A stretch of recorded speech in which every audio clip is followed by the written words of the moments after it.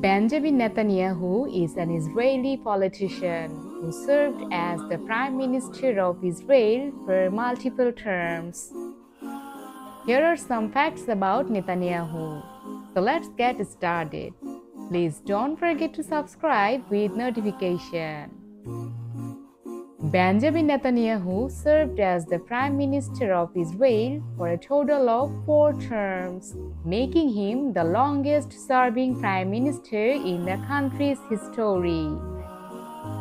He was first elected as Prime Minister in 1996 and served until 1999.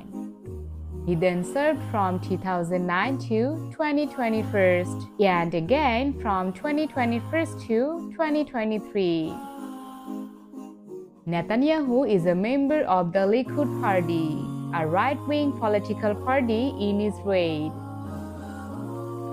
He is known for his strong stance on security and defense issues, particularly in relation to the Israel-Palestine conflict. Netanyahu has been a vocal critic of the Iran nuclear deal, arguing that it does not do enough to prevent Iran from obtaining nuclear weapons. He has faced several controversies during his tenure, including corruption charges.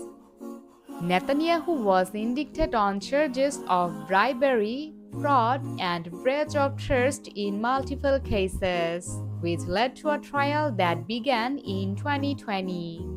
Netanyahu has been a polarizing figure in Israeli politics, with both strong support and strong opposition from various segments of society.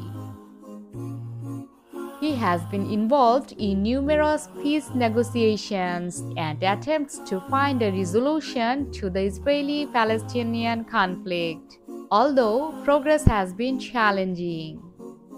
Netanyahu's policies regarding Israeli settlements in the occupied territories have drawn international criticism and complicated the prospects for a two-state solution. He has been known for his strong relationship with the United States, particularly during the administrations of Presidents Donald Trump and Joe Biden. Guys, is Netanyahu a good politician or not? Please share your comment down below. That's it. Thanks for watching.